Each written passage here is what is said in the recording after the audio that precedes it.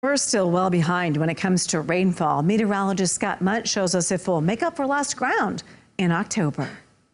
We're at the beginning of a new month, and aside from some cooler weather that's arrived, it looks like it's shaping up much like last month. Last month started colder than average with snow falling in western South Dakota. While we have the cooler than average air in place, we're not getting the snow.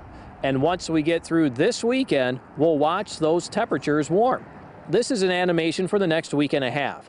Notice how the warmer temperatures return to the central and northern plains. But you may notice a trough trying to move into the western United States around the middle of the month.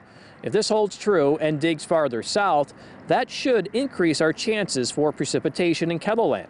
It all depends on how the trough develops.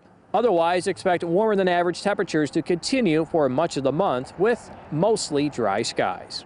Regardless of what happens, we'll have to watch this month closely because the weather pattern this month tends to repeat itself through at least the first half of winter.